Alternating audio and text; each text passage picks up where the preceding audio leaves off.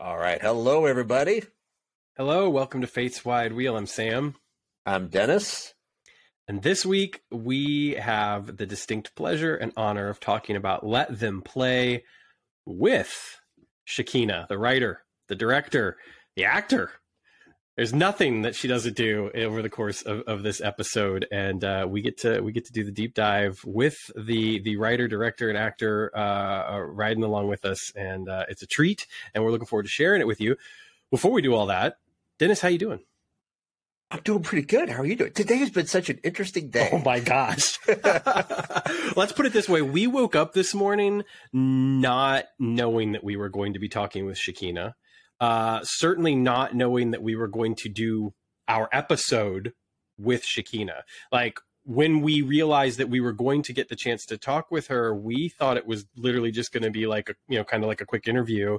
And then, we basically were able to just, she was gracious and we were talking about it and she was just like, let's just do the whole episode. It's like, okay. So there we go. So that happened. Yeah. So this, it's wonderful. It's a Fate's Wide Wheel first to have someone like actually involved in the episode riding shotgun with us. So it's a little mix of interview, a little mix of talking about the episodes, but I cannot think of any better way that we could have talked about specifically about this episode. I completely agree. It was, it was really the best way to do it in so many ways. Like I have no doubt that, and not to pat ourselves on the back, but I have no doubt that you and I would have been able to have a thoughtful, good discussion about the episode. But, having Shakina with us to walk through things and talk about things. And it was just such an incredible experience. We mentioned this to her, I think, before we started recording, that we've learned so much since October, since the show started airing, and we've said it before, but to go from talking about a show that was off the air for almost 30 years to talking about a show that's on the air and talking with the people that are involved in the creation of said show, it has been such an incredible experience, and we feel so lucky to be able to to talk with people about the show and to share that with the listeners and the viewers, because, more than anything, we want everybody to feel like they're riding along with us and, and experiencing this with us and hopefully learning just like we are, because it's been an incredible, learning experience just for the way that television is made, and the passion of the creators and the, and everything that goes on behind the scenes, and the importance of, just every little aspect to that. Sure, you listen to a few audio commentaries or watch a behind the scenes documentary and you certainly kind of like, you're like, oh yeah, an editor, they do this or whatever. But to just like really kind of hear about it and see it in action and get the opportunity to hear about those last minute changes or those moments of magic, which there are a number that happen throughout the course of this episode. It's just cool. It's something that I'm very, very, very grateful for. Yeah, looking forward to sharing this. First of all, we're going to thank some patrons. Give you a little note. So if you are watching or probably listening to this, you're probably going to pick this up a little bit. We had a little technical glitch. So we are starting this episode on Riverside. We are ending it on Zoom because something on Shakina's end was locking up in Riverside. And it was like, this may be a one-time glitch or it may keep happening. So let's not keep doing that. So let's just switch over to Zoom. Zoom is not as high quality, but it is old reliable. So thank you, Zoom. Yeah. Zoom is not a sponsor. The funny thing is, Wheel, I will but it could be. I'm glad you brought that back. I will say the funny thing is that for me, it was actually, the Zoom was actually smoother. Now I know that Riverside records all of our feeds individually, so it looks better from those individual feeds. Yet Zoom, what I was seeing of you, what I was seeing of Shakina was actually higher quality than what I was seeing in Riverside. That's how it works sometimes. Yeah. So yeah. Anyway, well, let's thank these wonderful people. Let's thank some patrons, and then let's get into the episode. We want to thank Al's Place, Leap Fan Site, Bourbon and Board Games, Carolyn, Cosplay Dad, Joanne Bartlett, Dana Bias, Rich Bork, Kevin Butcher, Carol Davis, Dex Lower, Dermot Devlin, Barry Donovan, Brian Dreadful, Troy Evers, Larry Ganey, Jason Geis, Michelle Hoffman, Amy Holtkamp, Lori Johnson, Bess Say Corey, Lady Eternal, Rob Nunn, Oddly Specific with Audra, Christopher Redmond, Adrian Saul, Karen Saxon, Jerry Seward, Mike Stouffer, Heather Strabiak, Damon Sugamelli, Larry Trujillo, Stuart Williams, Joe Wilson, our anonymous donors, and as always, a special shout out to Jessica Conger and Betsy Freimeyer, our spouses who provide vital child care while we record our show. If you would like to become a patron, I'm just going to keep it brief this time. Check our show notes. There are a couple different ways to do it, either through Patreon or Buy Me a Coffee. That information is in our show notes. Find us there. Or you can just send us some good old-fashioned feedback. Send us an email at fateswidewheelpodcast@gmail.com. Fantastic. And thank you all so much for your support. Whether you're donating to the show or not, whether you started listening tonight, last week, or 5 years ago, because that's how long we've been doing this now.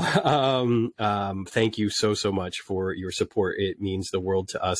And as Dennis said, if you want to support the podcast, by all means, check out one of those channels. But all we ask is that you're, trying to set things right where they once went wrong, and maybe donating to your community or a charity of your choosing. Of course, in this particular instance, give a big shout out to the Trevor Project, because I think that this episode, especially, it's important to make sure we're supporting, we're being accomplices in addition to allies. Thank you all so much. Yeah, I was going to mention the Trevor Project. I know because we talked about it. We put this out on Twitter, but since you brought it up, we have a couple pieces of merch in our merch store related to Ian's comments about gender from fellow travelers. So we have a couple like T-shirts or mugs. You can put it on stickers, I think. Any proceeds that we get from the sale of those go to the Trevor Project. And I didn't tell you, but I don't know if you're familiar on TikTok.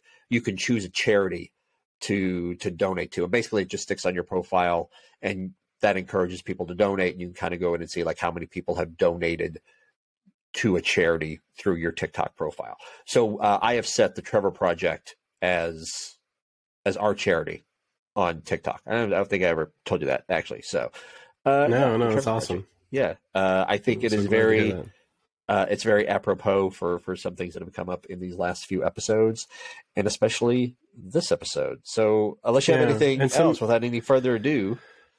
Well, I will just say real quick, but even Sure. some of the things that come up specifically in our conversation with Shakina. So I think that's is incredibly apropos and incredibly important that, again, that we're supporting, however we can. So, I appreciate that. Real quick before we throw it over to our episode overview, one thing that we didn't do is kind of our non-spoiler overview. So very briefly, Dennis, what are your non-spoiler thoughts about Let Them Play? Oh God. You caught me off guard here. The first thing I had is that this Quantum Leap's Color of Truth. Like the first real strong episode that takes an issue head on. And I said it when we were talking to Shakina. She had said on social media that this is really a love letter to trans kids, and I really felt like that's what it was. And she clarified that, talk about, it was to that, but it was also a message to people of all walks of life to, like I said, to not preach, to not hit you with talking points, but to hit you with a very human perspective, no matter where you're coming from. But yeah, about halfway through, like I realized I've been kind of expecting like a ripped from the headlines kind of story. And about halfway through the episode, I was like, no, this is not that kind of episode. And like, this is a message, like if I were, she said that like episodes like this will save people's lives. And I think that is true. That is very literal. Like, cause I was watching it last night and thinking like, if I was a transgender kid, like an episode of television like this may very well save my life. And I don't know what else I can say about it. How about you? I think that's beautifully put, and I completely agree with that. And I think going even one step further from Color of Truth, everyone knows how much I love Thou Shalt Not. And I think that there's some strains of that too. You know, the way that that episode, tells a family drama and, is an episode about grief and mourning. And the way that this episode, again, it's a family drama while also telling a story about trans youth. It's beautifully done, and there's so many wonderful moments. And I've had the luxury of watching it twice so far. By the time this airs, I'll probably watched it 3 or 4 times. And the first time I felt like the episode went by so fast, like it comes at you. That was one of the things that Shakina says later. And yet watching it the second time, it was like I was able to just willfully like slow down time in a way and really take the episode in. And it was another reminder about how well the show is holding up upon repeat viewings, how it continues to kind of unfold itself, because there are a lot of layers and there are so many themes that they're getting across, and there's overarching themes about identity and about family. And this episode certainly leans into those a great deal. And technology too. I mean, there's still some stuff about technology that runs the course of this episode, which is something that they've been playing on.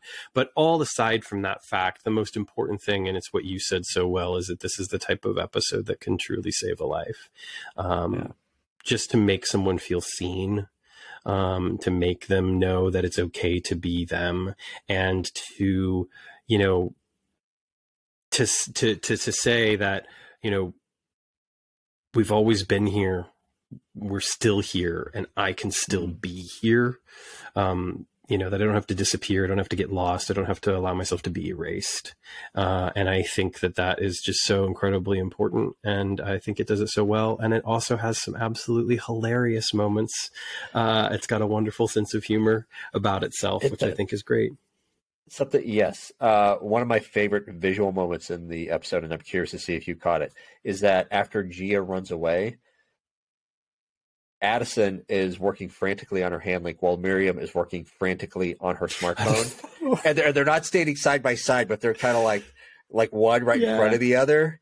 And I immediately saw it. I was like, oh, yeah. I was like, laughed out loud. Ha, visual gag. Yeah. The first opportunity that Quantum Leap has had to do that, because this is the first leap into the smartphone era. Right. It's a great point. And there's even a call out to Angry Birds at one point, which I thought was priceless. So I am so excited that by the time people are listening to this, that, everyone who tunes in on Monday night will have seen it, and that it will be out there, right? That it will be, as Kate, as the character of Kate says, you couldn't hide me. It's like, you can't hide this episode. And I'm so glad that that Shakina and the cast and the crew were able to share a piece of television like this. And I think we're incredibly fortunate to be at a time when not only do we have this incredible episode of Quantum Leap, but we're also hot on the heels of that episode of Last of Us, which told this incredible, queer love story. And, and now, here we are a little over a week later, and we're getting this, incredible moment, this love letter, like you said, to trans youth, this Care Bear stare of joy. It's pretty special. All right. We've been anything but brief as usual. So let's go ahead and do this right, and give the people what they want. And that is our wonderful conversation about the episode Let Them Play with Shakina. Dennis? Shakina is a celebrated actress and activist. She initially made television history on NBC's Connecting as the first transgender person to play a series regular on a network comedy. She can also be seen in Amazon's GLAAD award-winning Transparent musical finale, which she helped write and produce, and Hulu's Difficult People as the iconic trans truther Lola. Her play, Chonburi International Hotel and Butterfly Club, premiered on Audible in 2020 in collaboration with Williamstown Theater Festival, and was recognized with a 2021 Drama League Award for Best Audio Theater Production. She is the founding artistic director of Musical Theater Factory, where she helped to develop hundreds of new musicals, including Michael R. Jackson's Tony and Pulitzer Prize-winning A Strange Loop, along with her own autobiographical glam rock odyssey, Manifest Pussy. Recognitions include the Lilly Award for Working Miracles, Theater Resources Unlimited Humanitarian Award, the Kilroys List, Logo 20, two-time Drama League Fellow, and two-time Out 100 honoree. And of course, She is the writer of Quantum Leap's episode 12, Let Them Play, where she also appeared as Dottie in the episode, and she directed the majority of the episode. All right, Leapers, fellow travelers, we are so excited. We have Shakina here with us, and we are going to be discussing Let Them Play. Shakina, welcome to the show. Thank you so much for joining us. Thank you for having me. I'm so happy to be here with you. Yeah, it really is a privilege. As soon as we were fortunate enough to read the audition sides for this episode, which was, it's been some weeks now, to say the least, couple months. We just were so looking forward to the episode and hoping that we would get the opportunity to chat with you, because I think from the very beginning of hearing that the show would be coming back, we knew it would have the opportunity to tackle some issues that were extremely relevant. And this is, while not the first episode to certainly deal with some important issues, I think is the one to deal with issues that are the most present. And it feels very important to do so. So it really is a privilege for us to have you here and to be able to talk about this episode with you. Well, thank you. I'm so honored to be part of the legacy that is Quantum Leap, because I feel like this episode, my intention was to do what I remember Quantum Leap doing for me, when I was a kid. And so it's just cool that that the show is staying true to its heart, Absolutely. So how familiar were you with the show prior to working on it? I wasn't actively familiar, it wasn't in the forefront of my consciousness, but it was something that I watched every week as a kid, growing up. I was born in '80, so I was 8, 9, 10, 11, and I remember, seeing the Don't Ask, Don't Tell episode and what a big deal it was, and watching it with my parents, and and knowing that it was secretly about me, and I was 10 years old. So I always remembered the parts of what stuck with me was the empathy engine of the show, and just knowing that, remembering how there was always, an hour a week where we were walking a mile in someone else's shoes. In my family, we were doing it together, and so that's what I brought in with me, to the job interview, and and then and then also went back and watched a bunch of them. And, and it's funny because the things that I cherished are still there. And there's also a lot of things that we're trying to correct with this new version, so it's cool to have the opportunity to rewrite history again.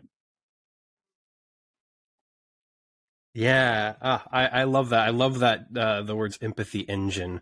We've talked a lot about empathy and compassion on the show, but never have we put it so wonderfully as saying empathy engine. So I love that notion, because I think it's absolutely the case with the show, both the original series and with the revival. I'm curious too that when you did come aboard for the show, what was that process like for you? Because obviously, you've been working at NBC, even prior to this, but what was the process like to come aboard as a writer for Quantum Leap and be a part of that writer's room?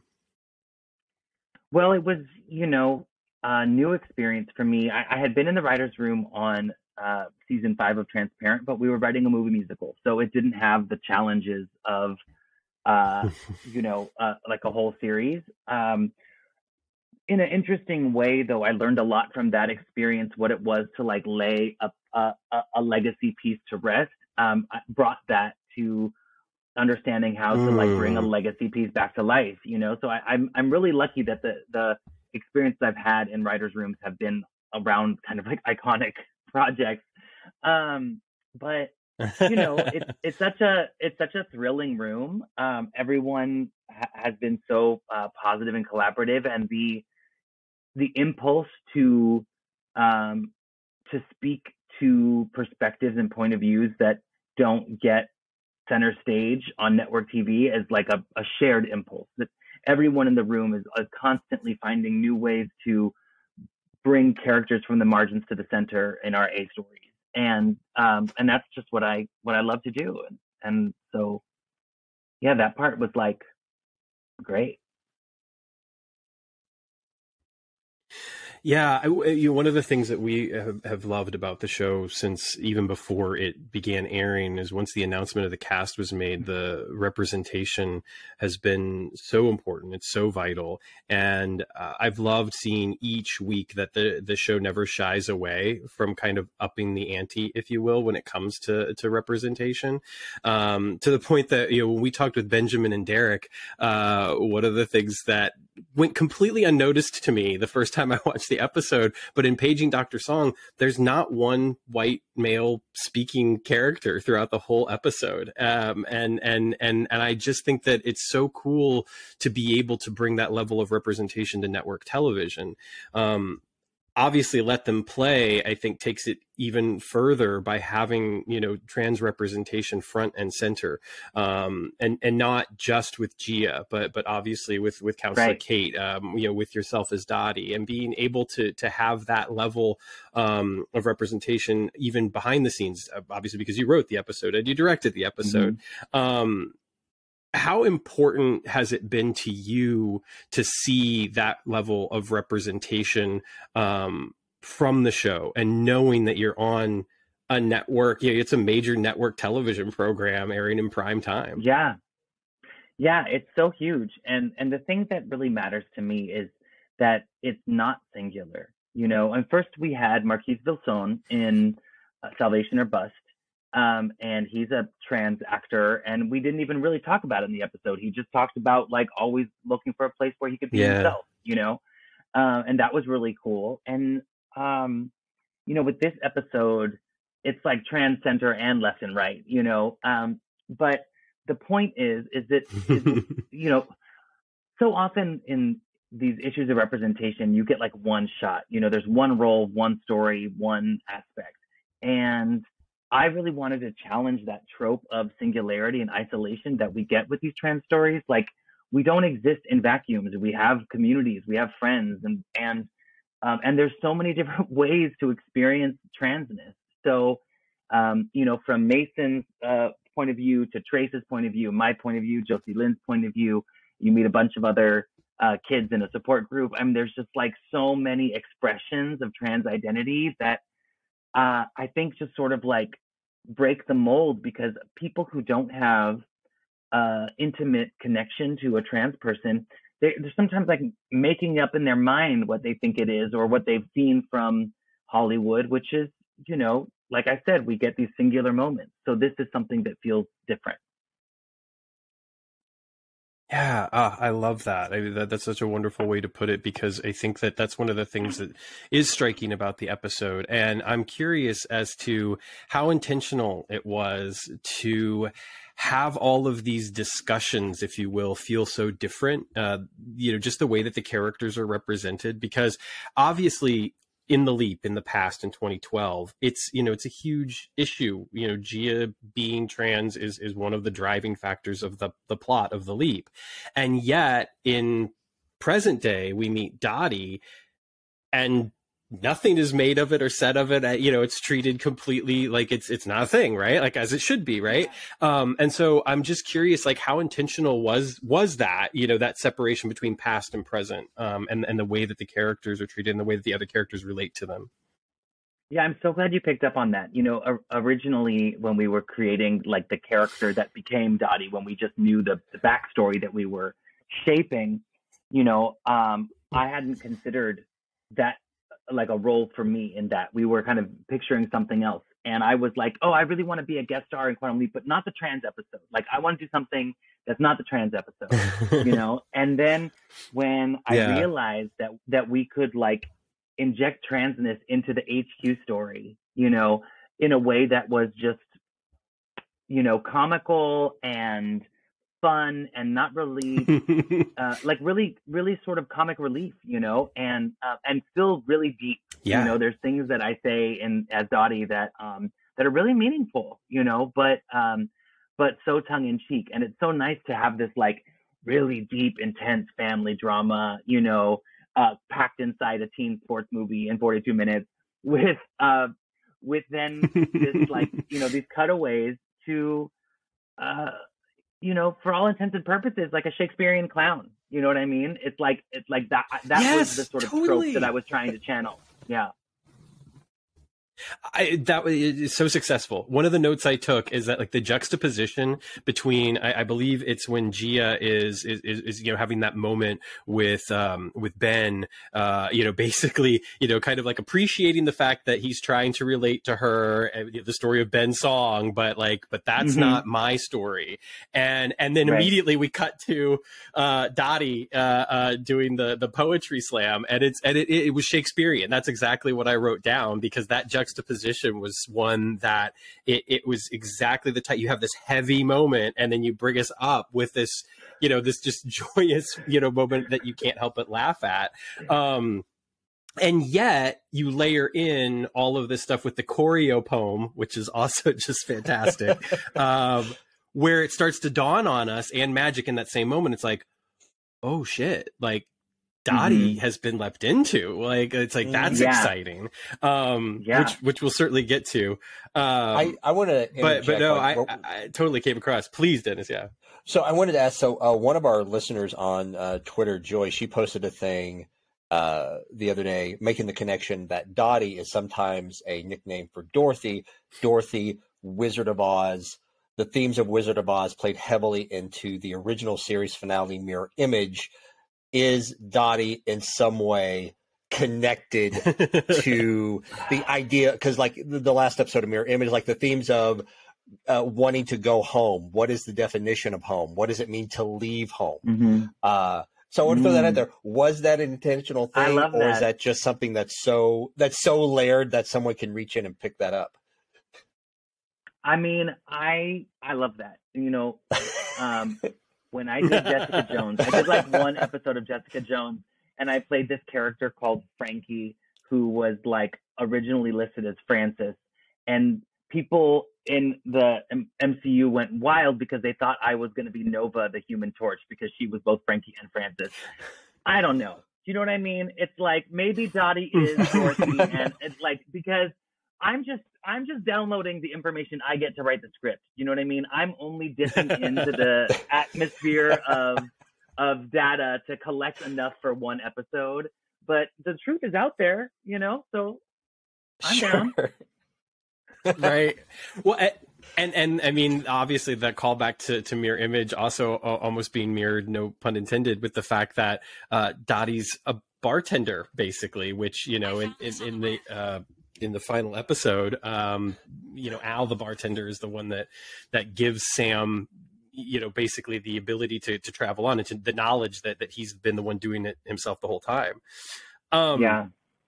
One of the things about the opening of the episode that I love is that, like you said, we get this sort of teen sports movie. A player's injured, somebody's got to come off the bench and take their place, and then we get the buzzer beater, and it's like, it's so exciting and it's fun, and then we start to hear people booing, and Addison relays the information to Ben that Gia is trans, and all I could think in that moment is like, how sad that so succinctly and so simply we can explain the boos with just that piece of information. One of the things that I feel like the show has done so well is be able to relay that information, like the economy in which, sometimes information is relayed. And yet in this particular moment, it carries even more weight. Can you talk a little bit about sort of like crafting that moment and that opening scene? Because obviously it's so important to drawing us in. Yeah, well, so many of the moments in the episode are inspired by my own experiences growing up in high school in Orange County. And so I took a lot of my own formative moments and also some formative moments of a couple dear friends of mine who unfortunately are no longer with us because they didn't make it through that time. I knew going into the episode that I had like a long list of things that were important to me that we see, and then it was figuring out how to have the conversations and see the things that mattered, in the most succinct journey possible. And thankfully, because the episode sort of like follows the tropes of a teen sports movie, there was a path already laid out for me. You know, I took this really conventional form of like, you know, I was inspired by She's the Man and Ladybugs and Just One of the Guys and all these gender swap teen sports movies that sort of, you know, use transness as a punchline. And I kind of wanted to like sort of reclaim that in a way and build on the genre. And so, so I had that formula, and then it was about taking all these moments that mattered to me and finding ways to work them into the formula.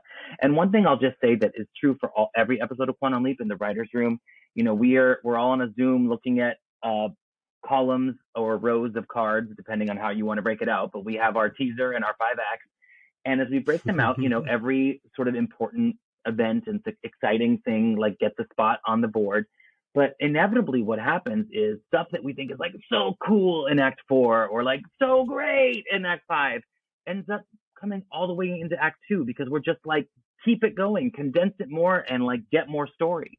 So, you know, on one day we think like we've found the beginning, middle, end, and then that end is actually only Act 2. You know what I mean?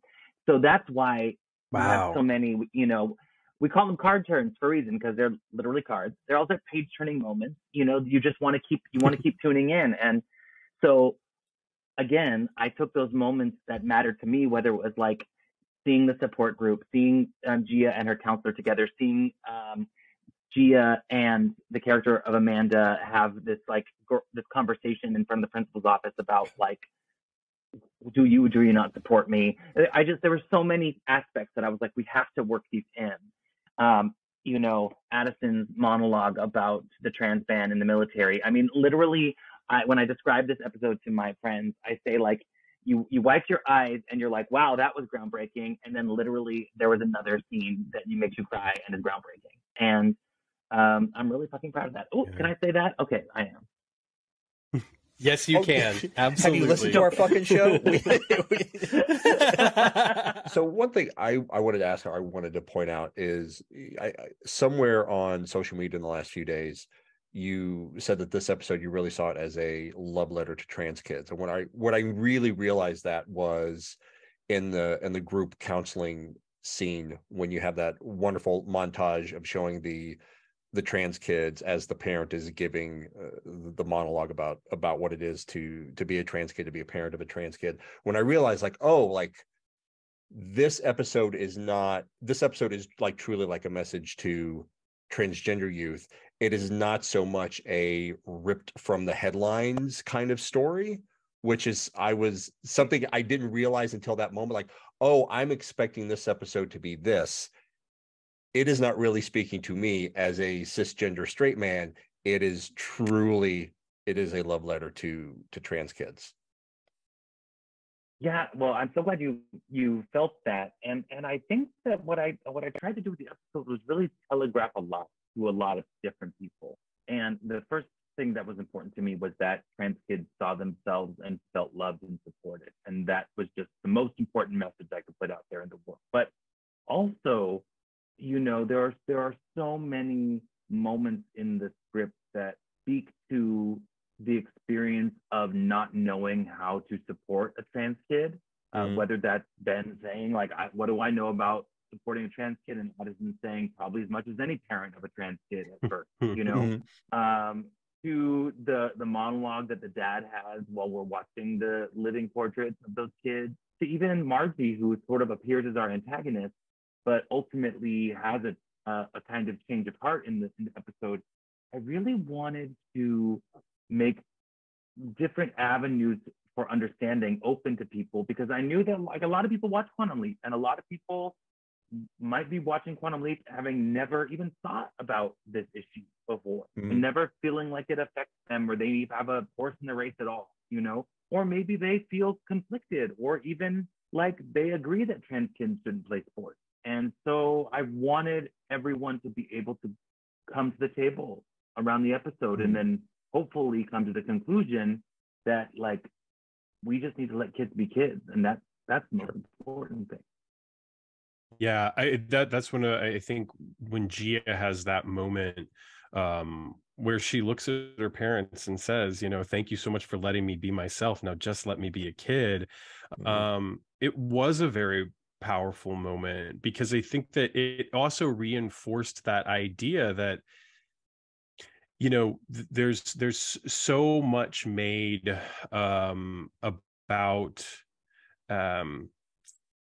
the intention of some people to other trans kids, you know, to make it a, you know, a situation to try to set them apart. And I felt like what that really did, you know, better than you know, I can recall recently, especially on network television, is just the reminder that, like, no, I just want to be a kid. You know, I just need to be a Yeah. kid. Well, at the end of the day, what we see with both Gia's mom and Amanda's mom is that they're both just trying to protect their daughter, you know, and because adolescence is scary and dangerous, and high school is scary and dangerous, and it shouldn't be, but it is. And so I think, you know, what I was trying to get at, you know, because these things, they have nuance. You know, there's not like a, you know, yes, I can say black and white, like, let trans kids play, trans rights are human rights, like, I can lay that down.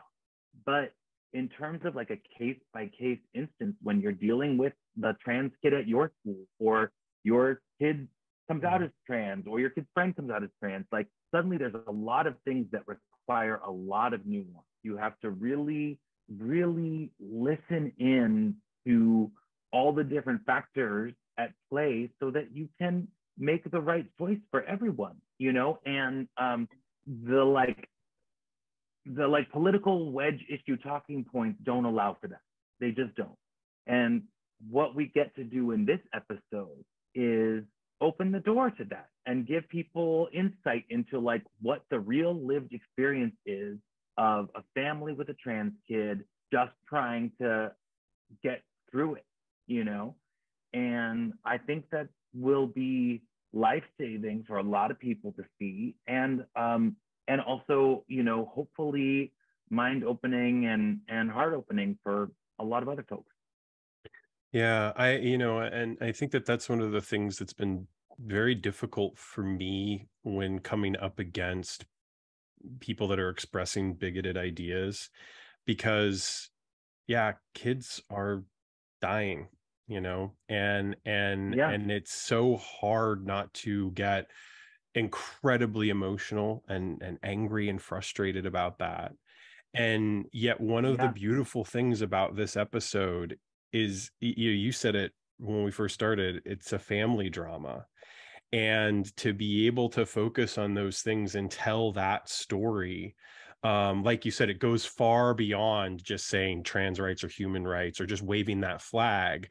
And I think that it hopefully, you know, I think obviously this is, you know, anyone who has some skin in the game, as Ian says, that's I think how you want the episode to connect to people, because that's something that we all share in common, right? You know, is that family, whether it's that sense of you know, found family or you know, biological family, whatever. And so I just think that it's it gives the episode even more power. And one of the things that I think also really gives the episode a lot of power is that Gia doesn't lack agency. Like, Gia is a character that, you know, obviously she's willful, and she, you know, makes these decisions and makes some of these powerful decisions, and luckily she has some wonderful accomplices, which I'll come back to in a second, along the way.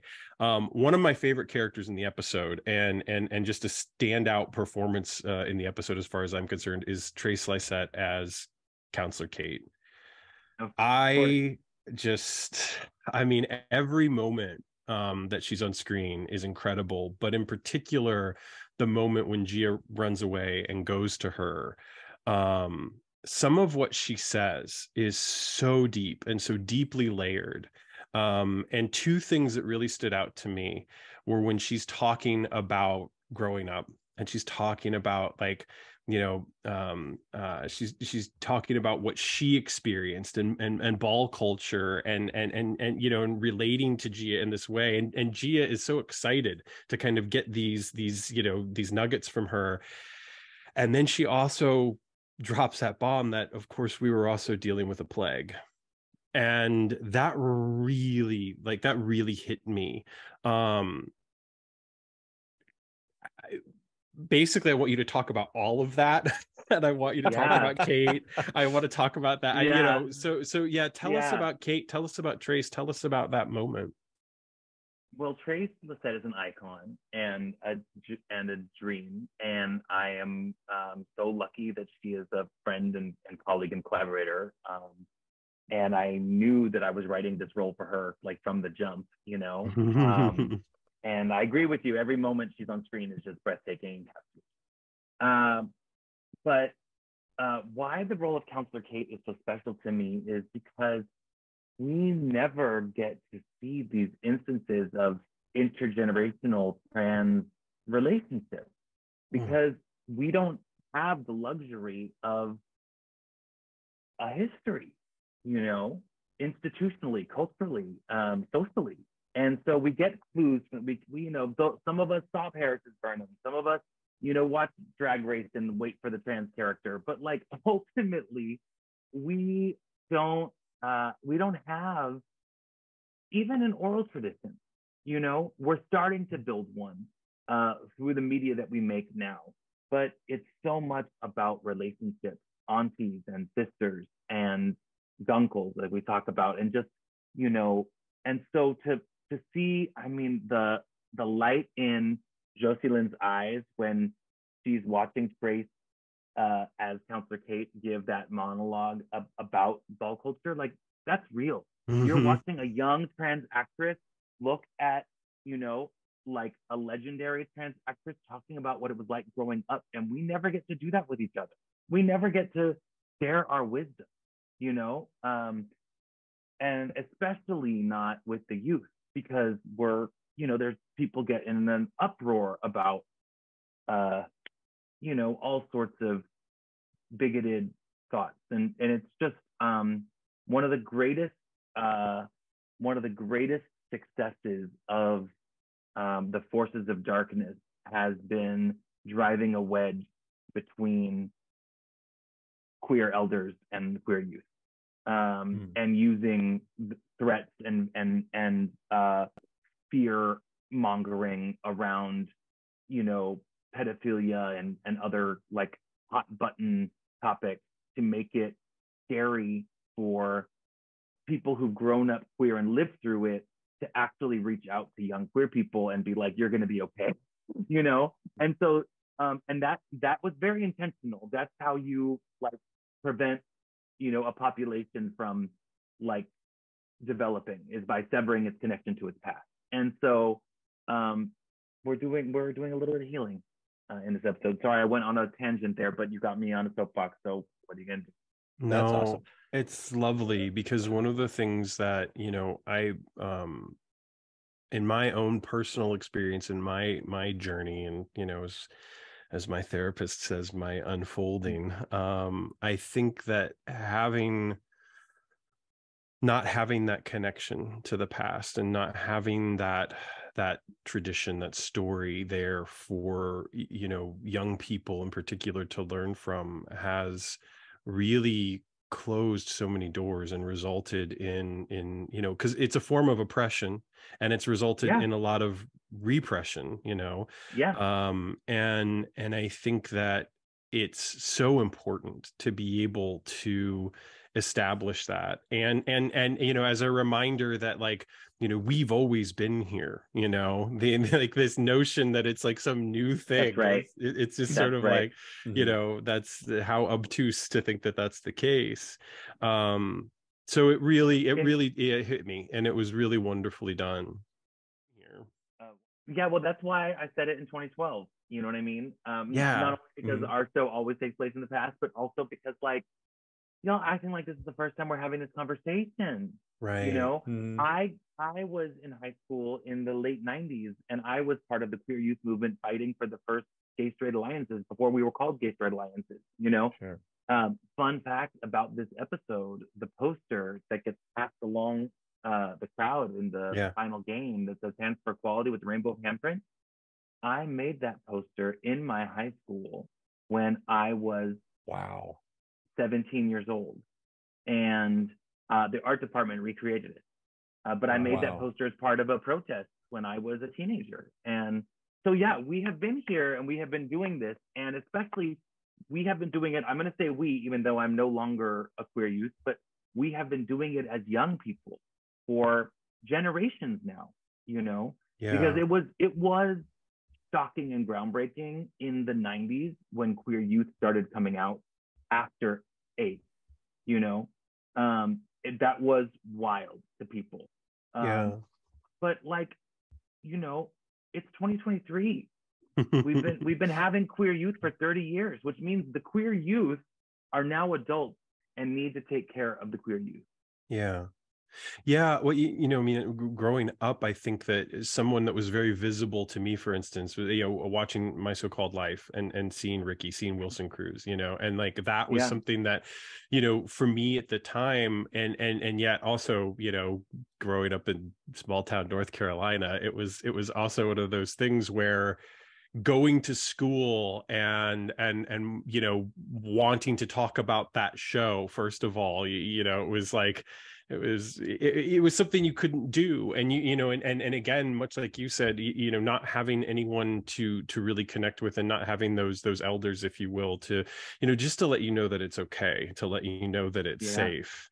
And I think that is one of the things that the episode does so well. You know, speaking of, one of the things that I wanted to ask you about, and I was going to save this for the end, but it feels kind of like a natural place, is that, you know, Ian is, I mean, we love Mason, and you know, Mason's just awesome, and Ian is, I think, a fan favorite character for a lot of folks. Seeing their journey throughout the course of this episode and learning more about them, and the, you know, the deepening of their character was thrilling. We had read in an audition side, I believe, that there was a scene initially where Ian went to visit an adult Gia. You know, and I'm curious if that scene was actually filmed, or if it was one of those that didn't quite make it before the cameras. And if it didn't, what the decision was to you know, to not include that.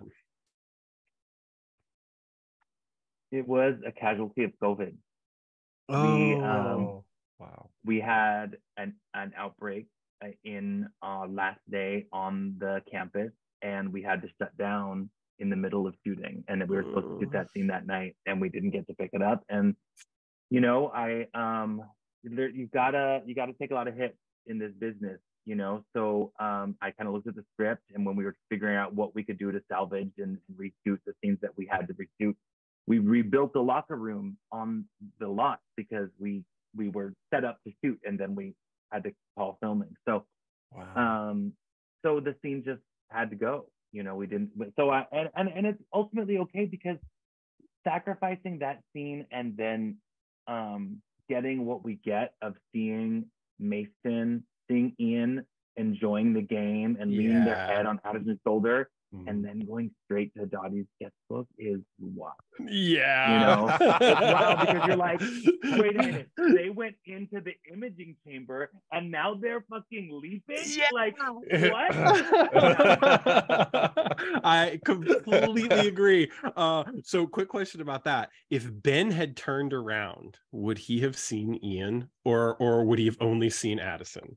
No, so we talked about it. I think that Ben would have seen Ian, but because there's so much cheering and commotion, they didn't, you know, Ben couldn't hear one voice over another. Sure. But yeah, sure. That's why, because I also had a moment of, there in different versions of the script, of like Ben almost catching Ian, and then the principal coming up and Ian like being like, authority, and like running away. That's lovely. And so another thing that I loved about the episode is that when Ian makes the distinction between ally and accomplice, just so lovely, and something that frankly I don't know. I mean, maybe I had heard it articulated that way before, but I don't know that I had. At least it didn't land on me in such a way. Sure. And Addison's journey as it pertains to that. you spoke earlier about the trans band monologue, and Caitlin has just, she's just been killing it, and Yeah. you know, it's like, this is your first gig, like, come Yeah. on. Yeah. um, Well, let me tell you about the magic of that monologue.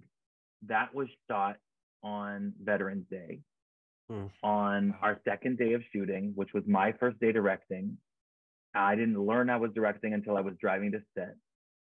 And Caitlin and I were talking about it, and we had talked about the script a bit, and you know, this need to, like I said, welcome people in from different points of view. And she said to me, you know, I feel like it's really just about, like, you know, helping the people who you can, who were like in your command. And I was like, well, do you want to just say that? And so we did the monologue like once or twice, and then checked in, and I was like, okay, we're going to do it. And just like, let the camera roll. And what's so magical about that moment is you see this veteran on Veterans Day basically confessing that she didn't do enough to stop the trans ban as a character, but as a person saying these words, you know, which I think will land on a lot of people who feel a connection to the military and feel conflicted about trans kids or trans people. And it was just this, like, it's so hard sometimes to admit when we fail as an ally, and we fail all the time. We don't know how to show up. We put our foot in our mouth. We say the wrong thing. We, you know, laugh at something that we shouldn't laugh at, and, like, you know, whatever. There's so many ways, and it's like just being able to be like, I didn't do it right that time, and I really want to do it better next time. Like, that's such a simple thing, but it can be so hard to admit. And Caitlin literally walk us through that, like, all of us, you know, and it's so special. And yeah, it was like one of those sacred moments in you know, production, when, like, there, you could just hear a pin drop. We were all just, you know, on every bated breath. What is that the expression? Just, yeah, on pins and needles. Yeah. yeah. Yeah, I mean, it is an incredible moment, and I loved it, and I love the fact that we have gotten this recurring theme almost of Addison recounting these moments, not necessarily of failure, but certainly moments where maybe she's disappointed herself, because that's something in Paging Dr. Song that I think we got too, you know, with having to learn how to tell someone that their child had died, you know, and here having Yeah. to learn how to, you know, and you know how, and I think it's just this wonderful piece of character growth that we're seeing. And I'm curious as to how much, you know, when you're writing the script and you're you know, kind of uncovering these moments, how much, you know, having the room influences some of those moments of character growth. You know, is it like something that Yeah. everybody kind of gets together and says, like, we want them to go there and this is how we have to do it? We chart the long arc together, you know. We kind of make decisions about where we think, through a lot of conversation, where we think characters need to start and end, and what kind of things might happen over the course of the season that push them along that journey. For Addison, you know, Caitlin was really upfront that, like, she didn't want to be a squeaky clean character. She wanted to have, you know, complicated background. She wasn't afraid of controversy. And so we've been trying to find ways to, you know, give Addison that complexity. So she's not just like a sidekick asking how Ben's feeling all the time.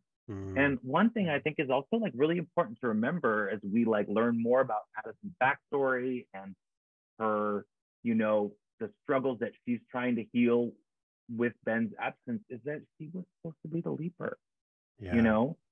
And, like, what drives someone to want to just go back in time and change shit and risk their lives? You know, you got to have a kind of, I'm not going to say death wish, but you got to have a kind of, like, unresolved past if you're willing to throw yourself into unquestionable time. You know what I mean? Yeah. So I think it's kind of cool that we're seeing this stuff come up from Addison.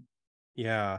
Well, and I have to admit that I'm playing with a little bit of a stacked deck because I know where we're headed as it pertains to Mm-hmm. Addison. Oh, cool. And where some of that might come from. But I just think that the pieces that were being given about the characters, each episode, have just been adding these really rich layers, not only to the characters themselves, but just to the themes that the Yeah, show has been tackling so well. So I'm curious that with Ian in this episode, yeah, they have this incredible moment of vulnerability with Addison, and um, it's a dark place to go. And yeah, and and obviously, like the way that Mason plays it, the way that it's written, there's also this sense of grace about it all too, and this sense of hope and love and joy even. And I yeah, would love to know more about that moment, because it's a big thing to write one of your characters having that moment where they almost took yeah, their own lives. So I'd love yeah. to know more about that decision. Well, I mean, there was no way we were not going to have that conversation in this episode because it's such Yeah. epidemic for trans youth. Um, this episode is inspired by two of my dear friends who took their own lives, and two of several, I would say, trans and queer friends who didn't make it, and um, and that's my story. What Ian is saying there, and I don't know if it's Mason's story, but I know Mason connected to it, and I know that so many people connect to this dark truth that trans and oftentimes queer um, young people try to take their own lives and can be successful at it from a very young age. Michael Moronis, in North Carolina, he was bullied for liking My Little Pony, and he hung himself at 11. He only died like last year, but he was, you know, severely disabled for the rest of his short life. And so these are, and these keep happening. You know what I mean? It just keeps happening. And so unless we really talk about it and say, like I went on Newsmax and did an interview once when I was going on tour to North Carolina when they first passed the very first anti-trans bathroom bill. And I did an interview on Newsmax, and I looked like right at that anchor, and he was talking about his daughters and not wanting me in the same bathroom. It was like, if you had a choice between a trans daughter and a dead daughter, which would you choose? And he started to get choked up, this like Newsmax guy, because at the end of the day, what we're getting all, argumentative and talking point and wedge with you, and we're not talking about the fact that there is a problem of youth suicide, and trans youth suicide in particular. And so, the chart that we had made, you see Ian look down at a tablet, and there is an infographic that plays out of all the risks that runaways face. And then it increases for all the risks that trans runaways face. And these are really real statistics from the Trevor Project. And I had, our graphics team like built this out because we just wanted to drive it home that it's like, Sure. People are targeting a very vulnerable population, and they know that they're doing it. And most of us are sitting idly by while it happens. And to your point about the accomplice thing, I first want to give credit that the terminology of accomplice in this context comes from the Standing Rock water protection movement. And so it's rooted in Native American organizing, but it has, like, in the last 6 years, found its footing in a lot of different movements. But this idea that there was a time when being an ally meant something, but then you can buy a rainbow bracelet at Urban Outfitters and call yourself an ally. You know what I mean? Like, Sure. What does it take to help change things for people who are in danger? And it takes skin in the game. It takes putting yourself at risk. It takes having a conversation that makes you uncomfortable. It takes talking to your superior about something you think is unfair. All the things that we show in the episode. we're trying to encourage people to do. I'm so sorry that that happened to your friends, and I'm so grateful that you would share that not only with us but with everyone through through this, you know, beautiful episode. Because when I was doing a little research beforehand, and this is like just this past week, even before I saw the episode, you know, I wanted to have the actual numbers, you know, and just reading that trans youth are 8 times as likely to take their own lives. You know, I knew I didn't necessarily have to have that number, because obviously you were gonna, you know, you were gonna cover it and touch on it in some way. But like, it's again, you know, going back to what I said earlier, it's the thing that I always come back to, you know, because it's so beautifully, I mean, it's a horrible way, it's a horrible thing, but it's beautifully written in the episode about Gia, for instance, becoming lost, and then Addison, you know, having that line about her being erased. Mm-hmm. And I think that that's the thing, you know, I hesitate to talk about this because I don't know necessarily that it's, you know, my story to tell. And yet at the same time, I watched it and I ended up commenting on it. But on Twitter, there was someone who was, you know, basically talking about how, you know, they didn't believe in pronouns and they weren't going to ask for your pronouns and they weren't going to, you know, and Mason interacted with this person. And at one point, the person responded with something like, "You act like I'm trampling over your existence, when the truth of the matter is you're just so married to this idea, blah, blah, blah, blah, blah, blah, blah. You know, you know, we just have a civil disagreement about this." And I couldn't help but say, I was like, disagree? Like, no, this isn't something that's up for debate, because you are trampling on their existence. You are invalidating our experience. And, you know, you are, the least you can do, the literal least you could do is honor someone's pronouns.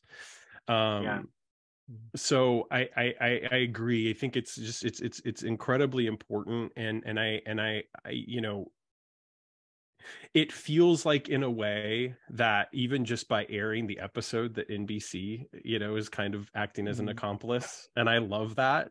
They are, and I'll say, because I think that I've held their feet to the fire as artists that they've worked with now for a number of years, and I feel like it's really cool that, I mean, I'm still young in the game, you know, like I have my credits and I'm proud of my credits, but like, you know, I'm not what you would call an A-lister yet. And yet, NBC has, like, you know, kind of come to the mat with me about some really important issues. I mean, when we were doing Connecting, and NBC canceled an episode of Connecting to host the Trump town hall when Trump refused to debate Biden.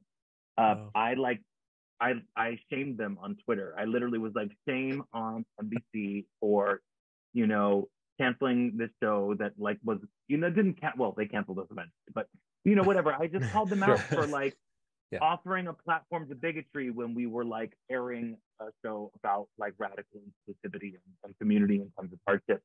And all these people on Twitter were like, "Oh, Shakina should be fired. You can't talk to your employer that way." You know, the truth is that, like, I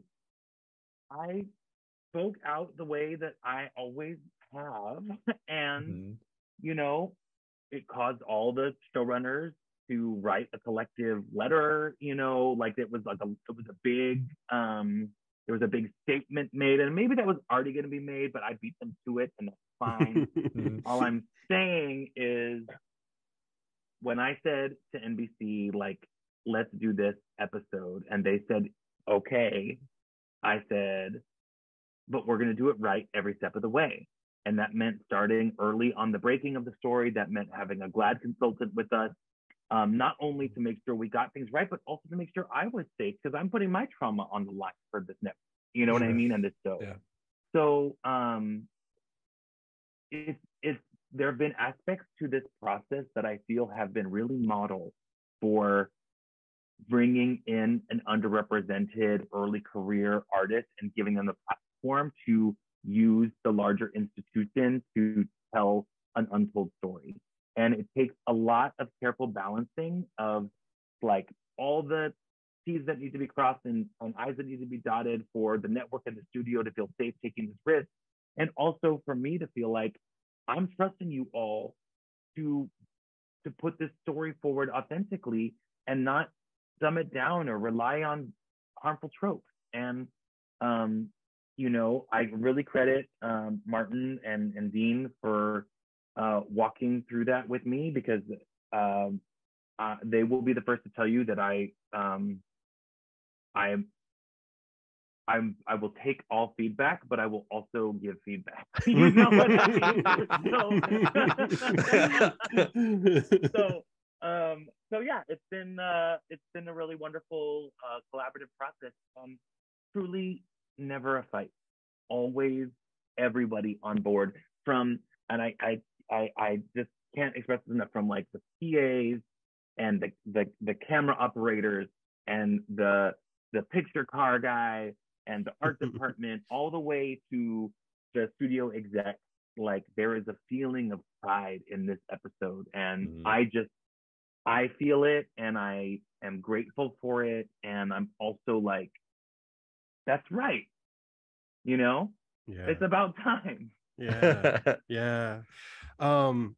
We want to be respectful of your time, but I do want to hit you with a couple of quick questions, because one of the things that this episode does clearly is it deepens some of the mythology, some of what we've learned thus far. One of the things that happens early that is certainly our first on-screen confirmation is that Ian remembers Gia playing in the game. And what a great moment, because obviously Addison knows that that's something that, you know, Ben changed, and Ziggy knows. You know, talk about the decision to do that, to write that in, and what that means maybe for the project as a whole, and how they view the changes that Ben's making in the past. Yeah, it is. There's like a lot of little precedent breaking things that we do in the episode, and that's one of them. And what I also, the line, "I've been bested by technology," is such a gift to write and give to Mason, and I want it in his shirt. It's such a good line. Oh yeah. Yeah, I mean, so part of the reason why this came up in this episode was because I mentioned the friends that I had lost along the way. And there was, when I was a kid doing queer youth organizing in my high school, trying to start a club and having riots and walkouts and things. The year after I dropped out and moved away, another kid in like a district over started the same fight. And it got like huge press. And there were, you know, city council meetings, and I came down back from school and like helped lead a vigil for the community to like fight for the right for this kid to have a club. Later, after high school, she became Lady Justice, and she was performing as a drag artist. And then she was found hanging from a tree. And I was like, I got out, you know, we were in the fight together, but I got out and she didn't.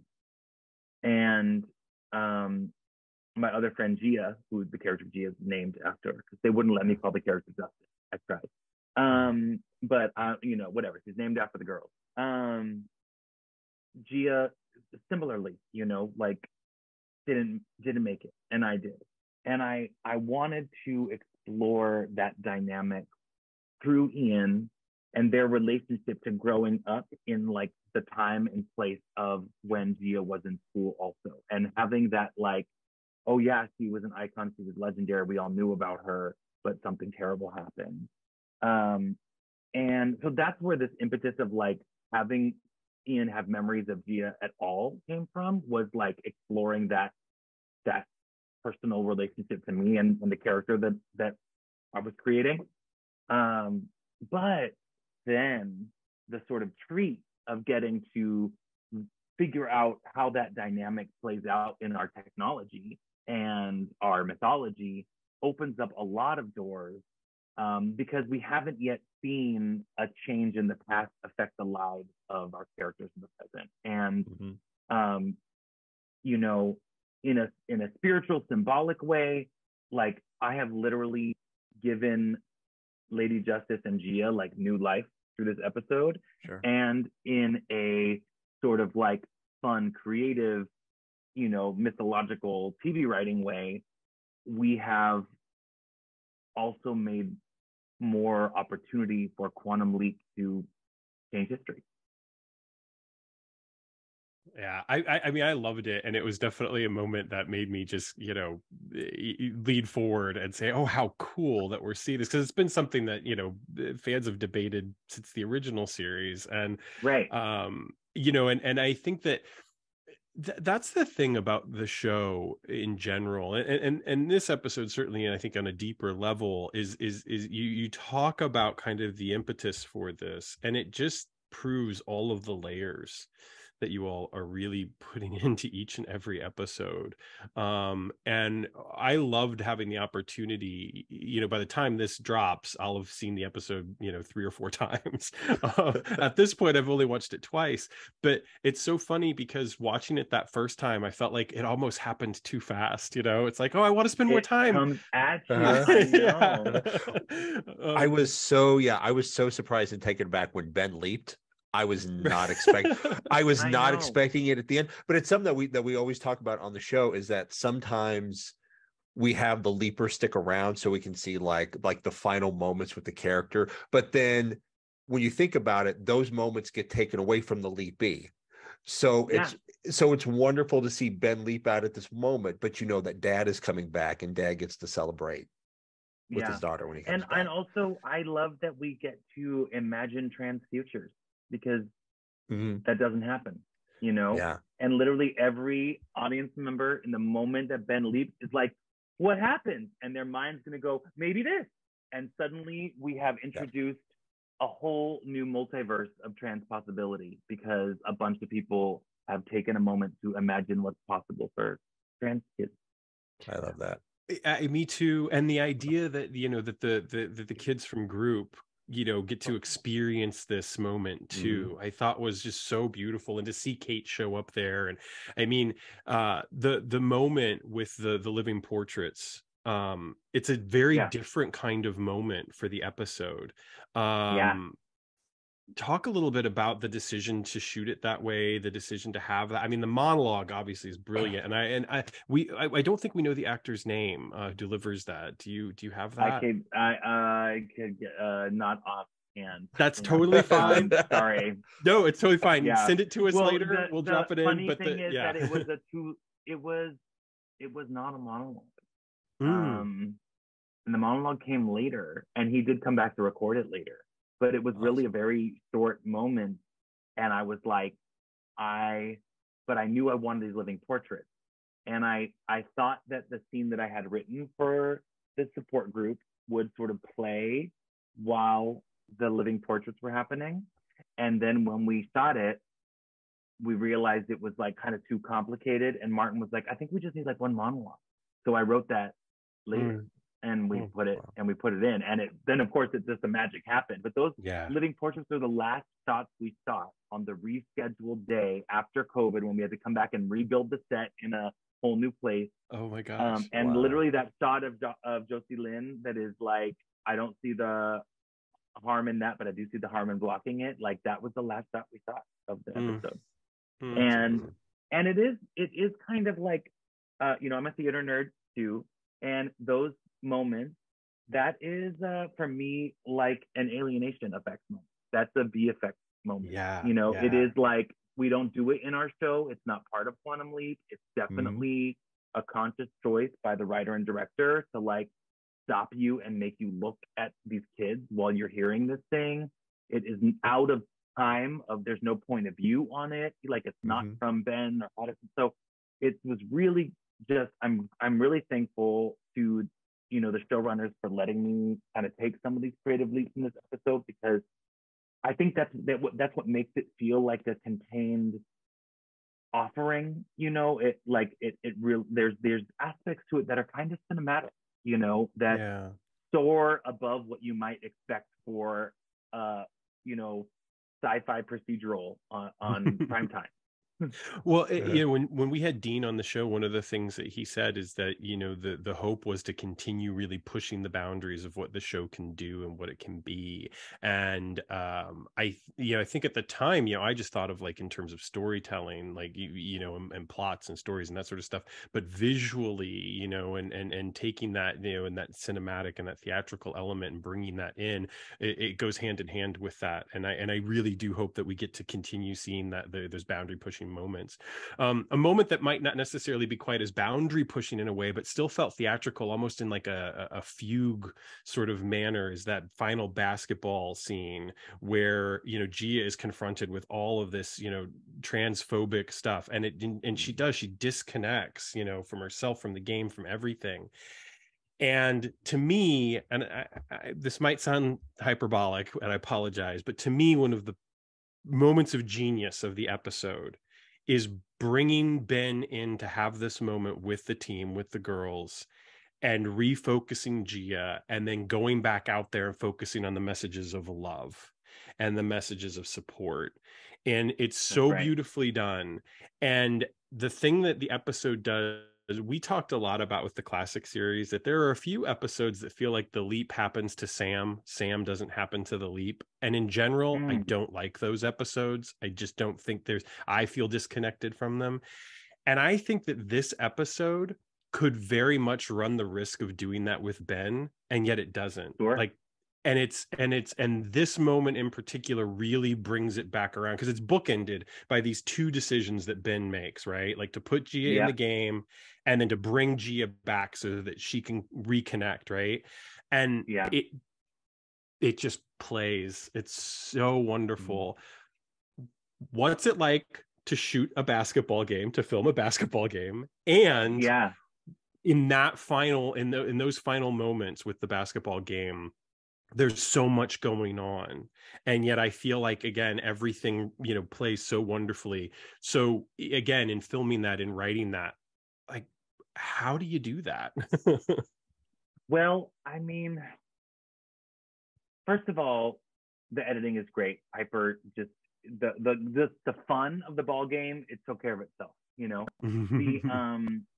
The how of it, you know, I have to give a lot of credit to Ray and to Monique, because they both are b-ballers and I am not. You know, my story is such that I stopped playing basketball when I hit puberty, because I was like, I don't want to be with these boys. And, you know, I was reclaiming that in this episode as well. And, you know, we had a few ringers, like professional ball players, and we had our actors, and we had a basketball choreographer, like a fight choreographer or a dance choreographer.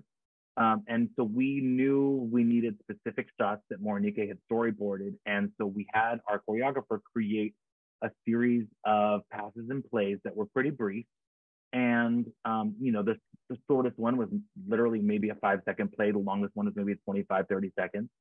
And then we would play the actors would learn it with the actual pro ball players, and then we would play it on the court for the cameras so everyone could watch. Then we shot it first from above with the crane, which was like literally my dream. Like working with a crane is the coolest thing you could ever do.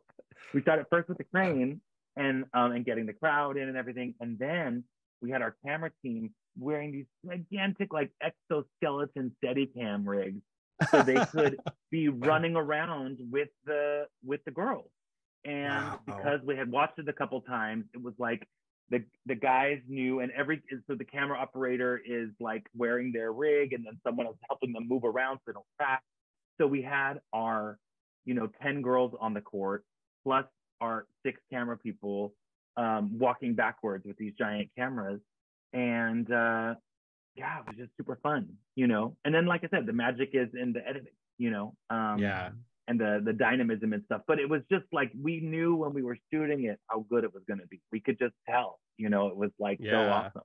Yeah. This is a question. I don't know if you would know this or not, and I haven't a chance to go look.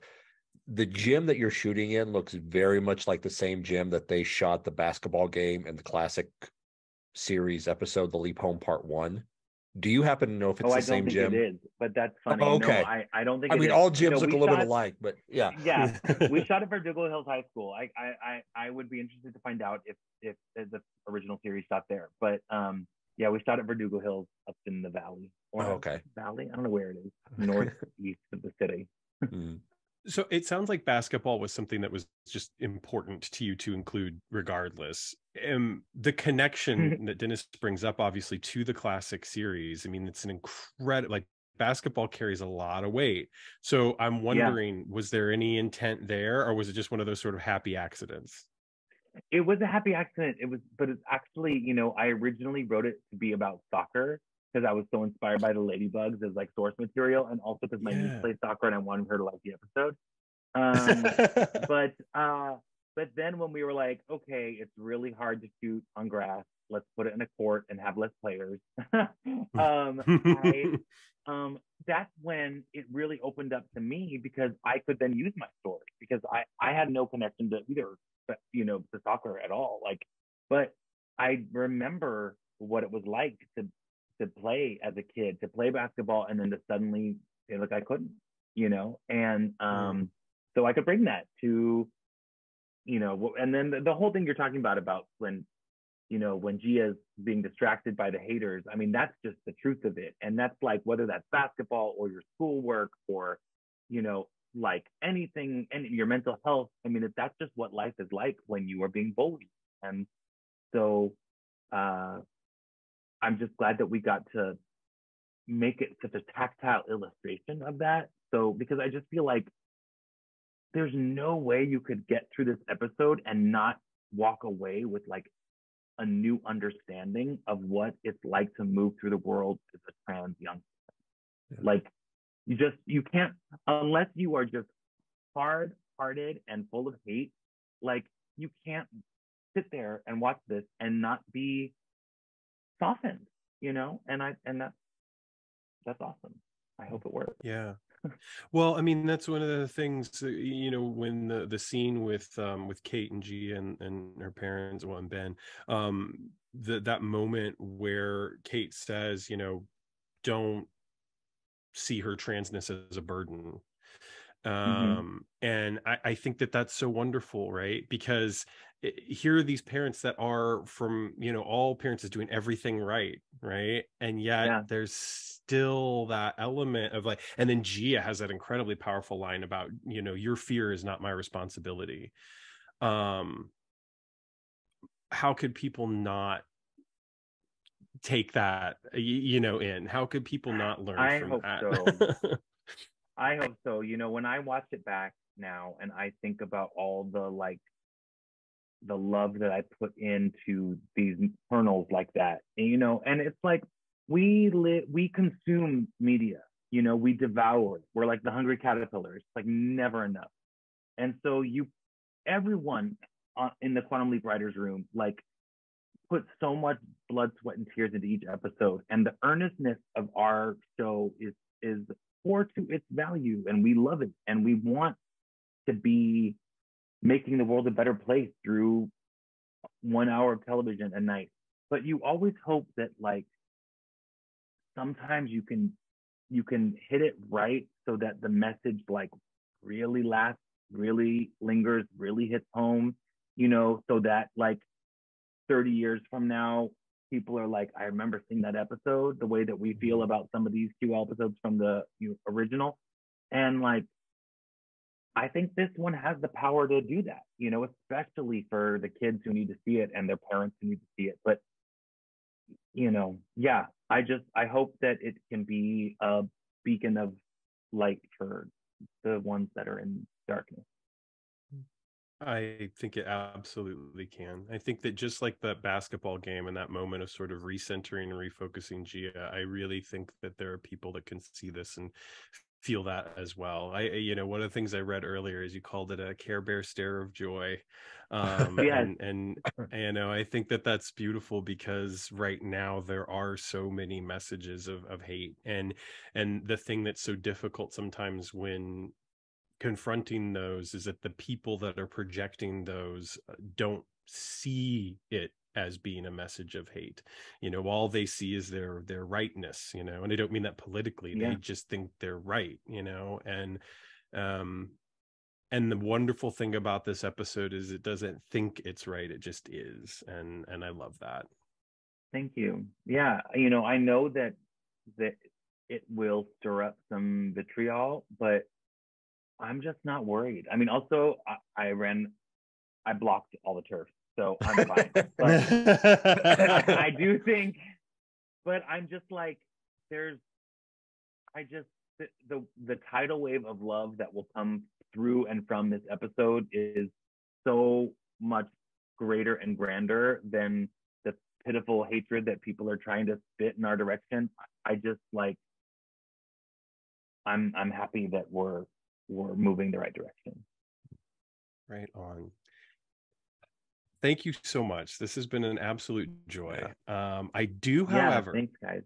I have one last question to ask you, and you might not be able to answer it, but so I want to save it for the end. There is no waiting room. The waiting room is gone.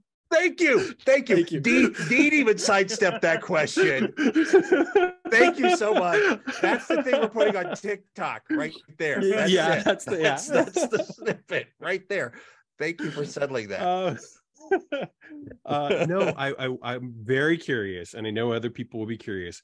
Was it always going to be Ian? Was that always going to be the Dottie's reveal, or were there talks about perhaps having it be someone else? Nice. Yeah, from like before the pilot, I think, or at least from like my day one in the writer's room.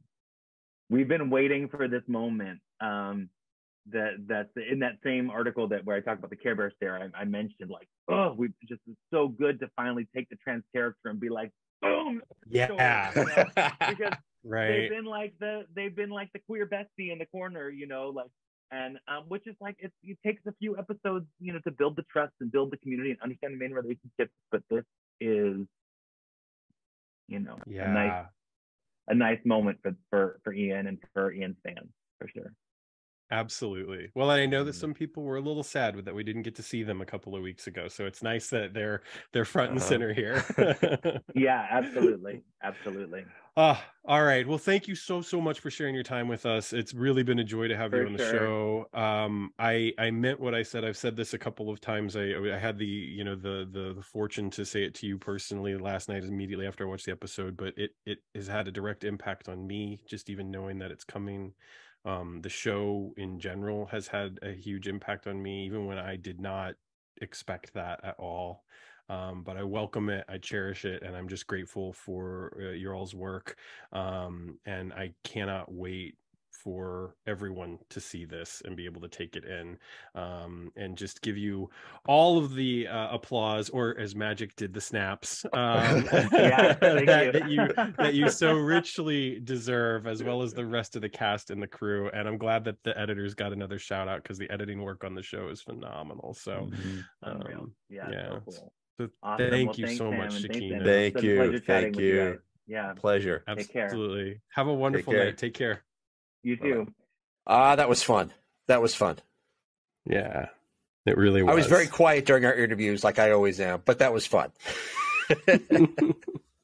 You can tell me to shut up anytime. No, I get a little starstruck sometimes, and like we said during the thing, this came on us so fast today.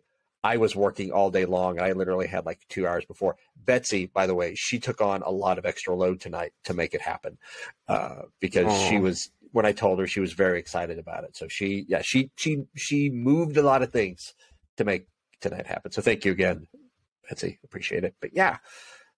That was a joy. I'm glad to. Thank you, Betsy. Yeah. On my end, it was actually ended up being a pretty standard day around here. I took Hattie to preschool.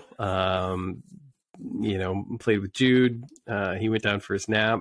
Hattie had a doctor's appointment, and then we got back, did some more playing. Then I made dinner, and we had dinner, and then kids went down. And I watched the episode again, and we did this. So that was kind of just my day. Yeah. But no, Shakina's awesome. You can find out more about Shakina at her website, shakina.nyc.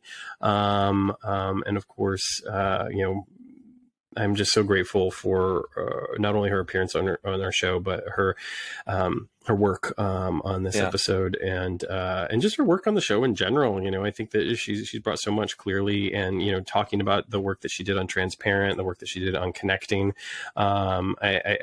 two important shows, obviously, and bringing Transparent to a close. Like I love the way that she put that working on a legacy show and bringing it to a close, and then working on a legacy show and bringing it back to life, and having that experience, I think is just really cool.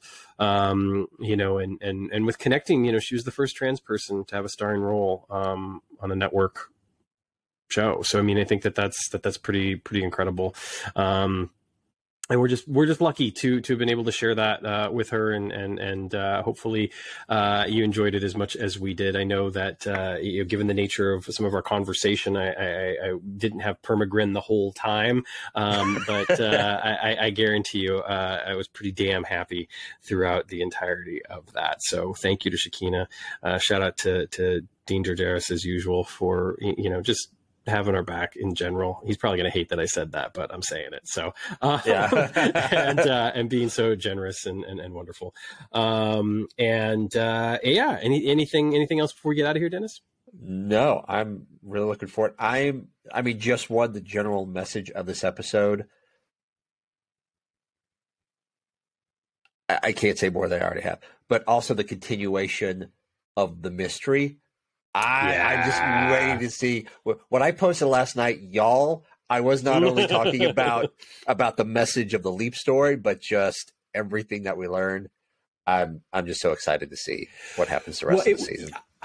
I have to be honest. I'll keep it brief, but I have to be honest. There were a couple of times when I just felt like we should end this now because, what she just said was beautiful and let's just stop. And then I was like, no, I got to get there. We got to get to the last, to that last question that I want to ask. And even when we got to that last moment before I asked it, I was just sort of like, maybe we should just end this. And then I was like, no, screw it. I'm going to ask anyway. And she just made it better because, this episode, which is so important about trans visibility in general, she's able to talk about this moment of pushing a trans character, trans actor right to the forefront of the show. And that, and with that revelation, it was always going to be Ian. Like, it's just lovely. And I felt like, in the end, it was a little bit of a gamble on my part because she gave us some beautiful potential endings before that. But I still felt like, no, I'm going to go for this last one. And it was, and again, it was like, nope, we got it. This is where we should stop. And I think that can kind of be almost the lasting impact of the episode for the show, right? Like for the story, for the mythology, it's like you're still getting this, this incredibly, you're getting Ian kind of thrust into that spotlight, into the midst of all of this. And I think it's a pretty cool moment for Ian fans, for Mason fans, which, clearly we are, as is Betsy. Yeah.